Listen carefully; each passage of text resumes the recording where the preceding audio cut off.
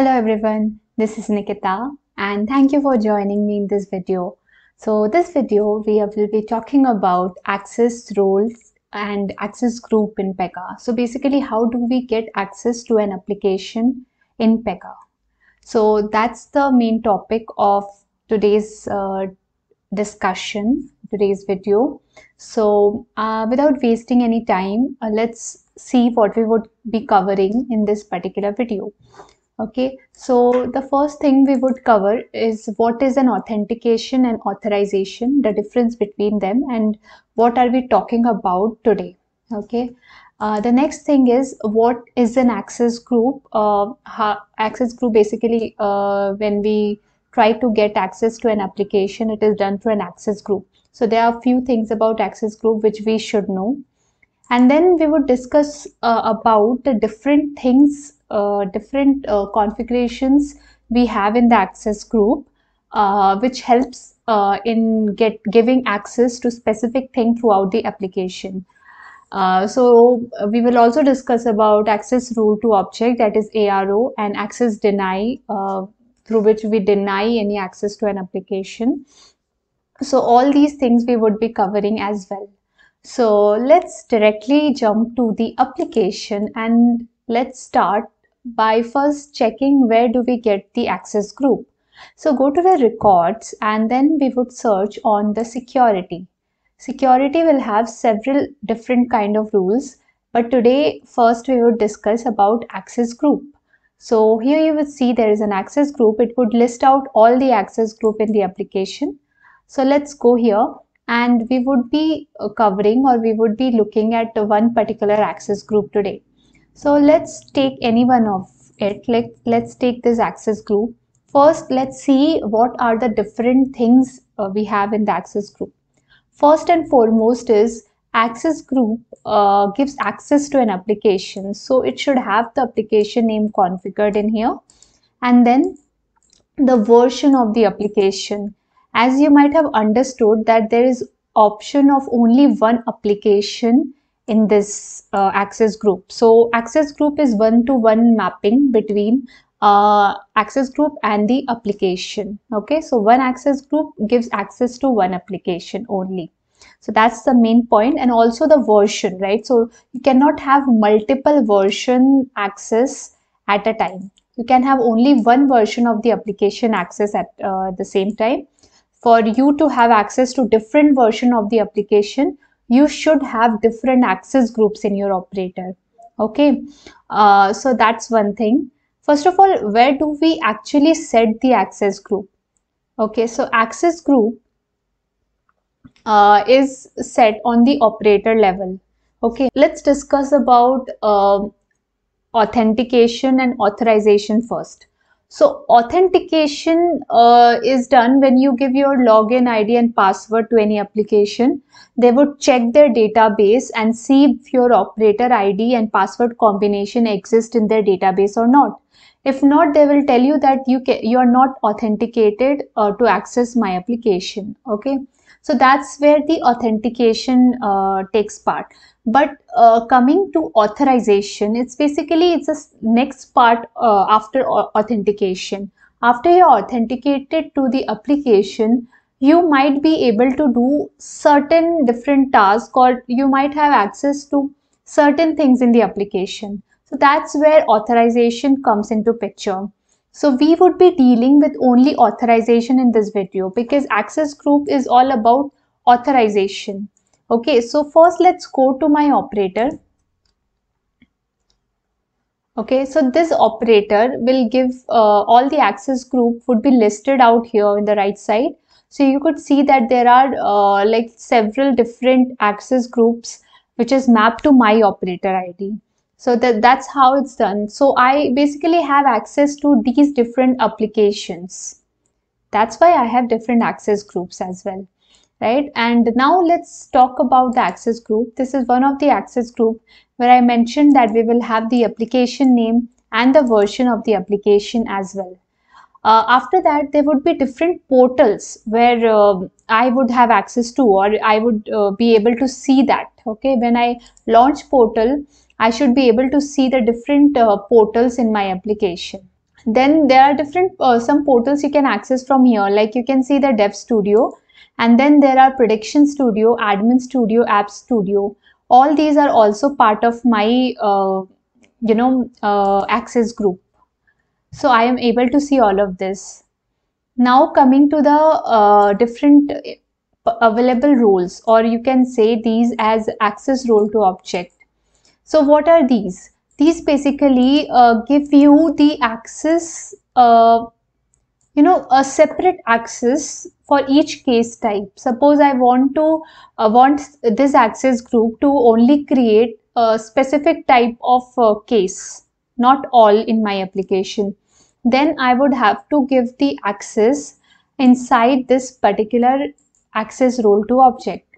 So you can see it's an access role name where you would specify the different class names and the different type of access you want to give, right? So you can see in this one, we see that access class is a interview class. Okay, it's one of the case type in my application. Let's click on this and see. Yeah, so you have different controls in here. Suppose I want my user or whoever has access to this application to read instance but not to write instance.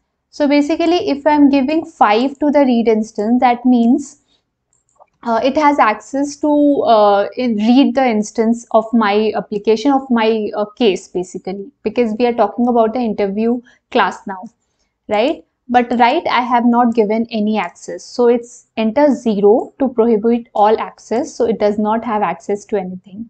Similarly, you can provide anything here, 0, 5, whatever you want it to be done, right? So similarly, you have something for rules, then you have something for reports, activities. Then there is something called privileges. This privileges can also be specified inside the different classes. So suppose you want the only the access group which has this privilege to run your application, to run your case type, so you can specify that there as well. Okay, now coming to what is this manage dependent role. So basically, you see that there is only one ARO that I have given in this particular rule form.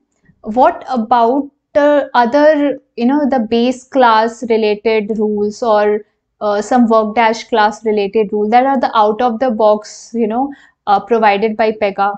Some of the rules which are embedded inside that also has to be executed by the user, right? It must be done, like it will not be visible to you, it would be done underneath, it would be called underneath, but still the user should have access to all those rules as well. So who gives access to that rule? For that, we provide this dependent role. Basically, this is the role which you will always have. This is a dependent role. Okay, whatever access is given in here in this particular access role name, all of these would be inherited by it, by this particular access role. Okay, and after this, if you want to add something else related to your application, you can add in here.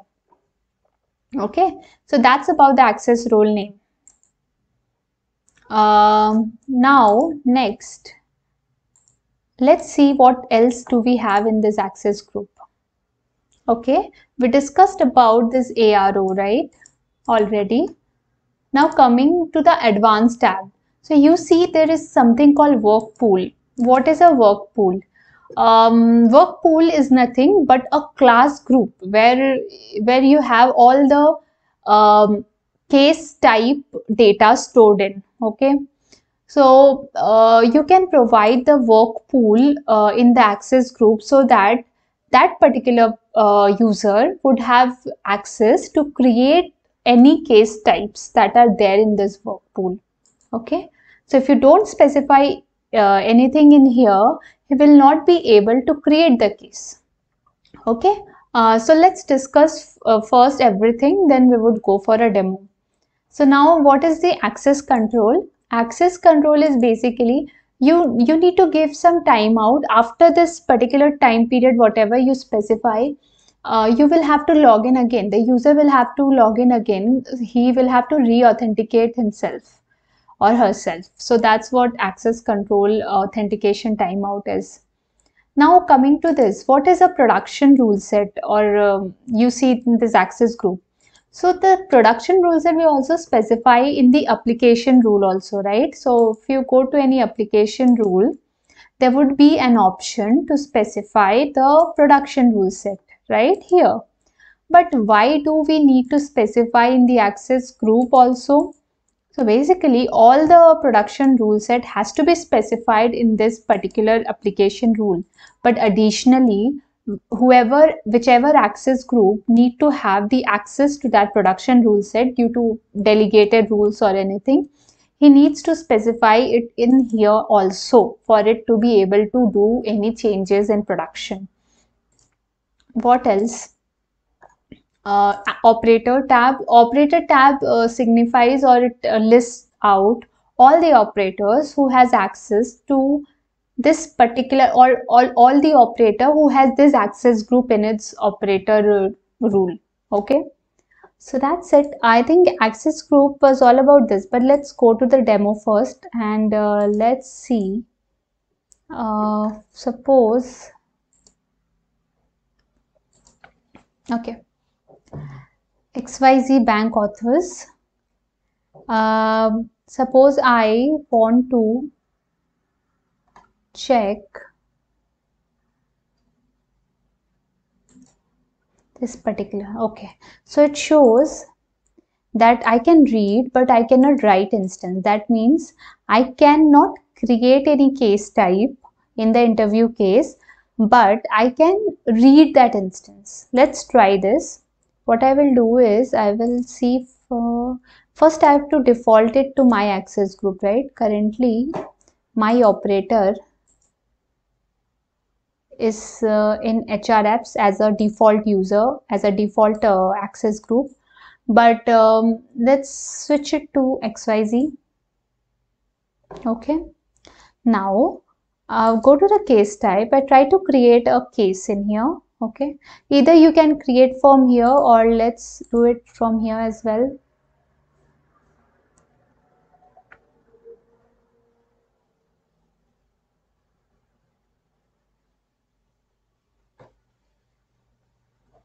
Okay, there's a plus sign in here.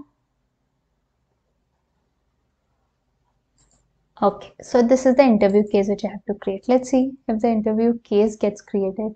No, you see there is a problem here. You're not authorized to create, modify, or lock instance. So it's not allowing me to create any instance. Okay, so sorry, I cannot do it. But what about the other cases which I had in my application? Can I open them? So basically I have to check if I have any interview case. Right, there is one interview case which is I1002. Let me see if I'm able to open this.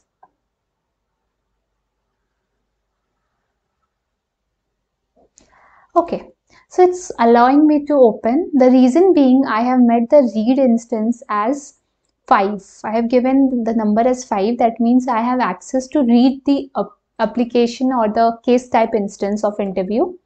But I cannot create or modify anything in the application. So if I try to click on the go, it will give me some error.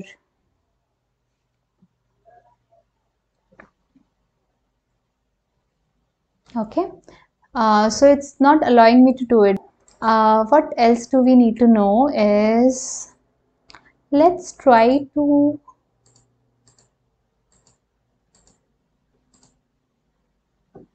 create a access deny rule.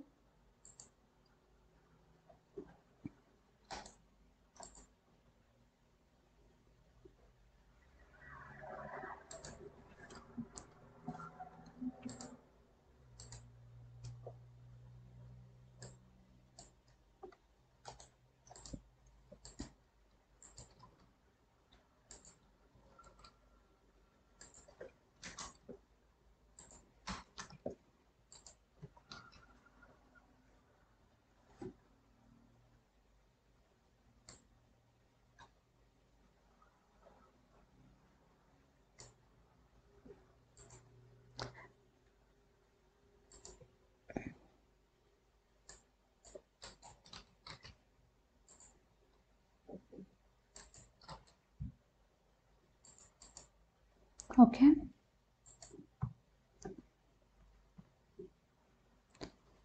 Okay. I have to give it some access role name.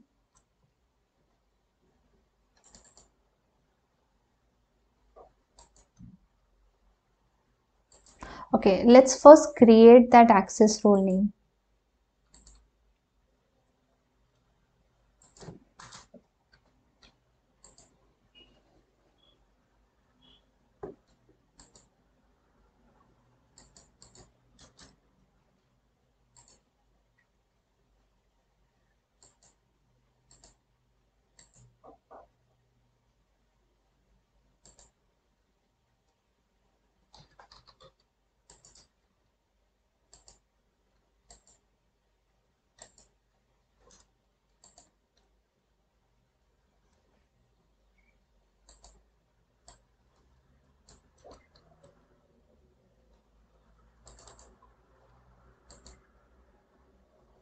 Okay. Now, what is access deny? It's just the opposite of access role. Basically, if you give 5 here, that means you are denying the access to that case. Okay, it's just the opposite of access role to object. So let me do something like I don't want the instance to be open at all. Okay, let's do that. Okay, now going to that particular access role name, if you check out, and if yeah, you're able to see already, right? So that is added in here. Now let's check my access group, which has this ARO, and I wanted to add the ADO as well, or access deny, right?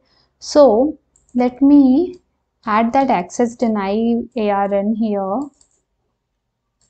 Okay, so now I have two ARN, or access role name. One has a ARO and one has a access deny. Okay, but I want the access deny to take precedence. Okay, so let me open the access role to object ARN, and I want to give the full access here. I want to write as also 5. Okay, so now what I did was I gave the whole access in here. Okay, now let me submit. So basically ARO is giving full access, but access deny does not want to give the full access. That's what I have done here. So let me see if that happened, if that worked. So if I'm here, I want to create an interview case. So you see here, you are not authorized to open. So this particular one is not access rule to object. This is the access deny. It is denying me the access. Okay. So that's about the access rule to object. That's all about this video. I hope you like this video, and I would see you again in my next video. Till then, see ya. Bye bye.